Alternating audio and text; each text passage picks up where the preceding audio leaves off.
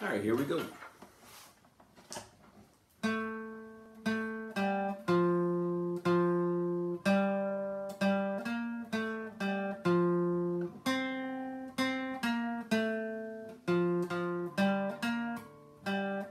Oops, missed it out.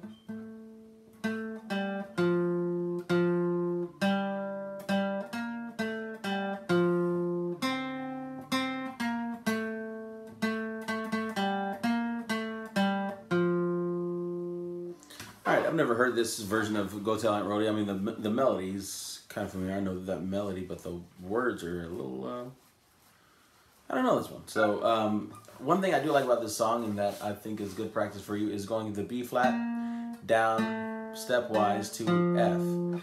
But first, let's talk about the song. So we are back on page 10 and back into playing B flats with this.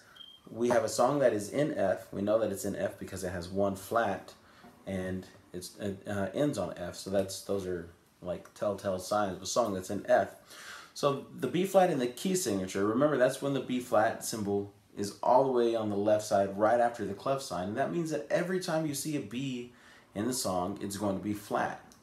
If it wasn't, then it would have extra markings around it, which we haven't even gotten to yet. All right, so we have starting off, we have a B flat right over the word ant. All right, B flat, remember, is 3rd fret, 3rd string. And we also have other B flat down here on the 1st fret of the 5th string, but it's not in this song. This song really just stays between F and C. So it's pentascale.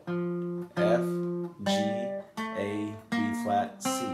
Only 5 notes you have in this song, but there is a lot of B flats. So this is actually my favorite song so far in the book to help you practice that B flat.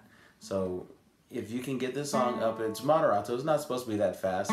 It's actually supposed to be a sad song, but they have it in this book a little bit different. How about this B? Would be exactly what I would be looking for as a teacher, except for right notes. And then I played the melody the way I know it and not the way it's written there. So sorry about that. Go back to the first time I played it. That's better. All right. So there's Go Tell Aunt Rhoda with weird words. All right. See you.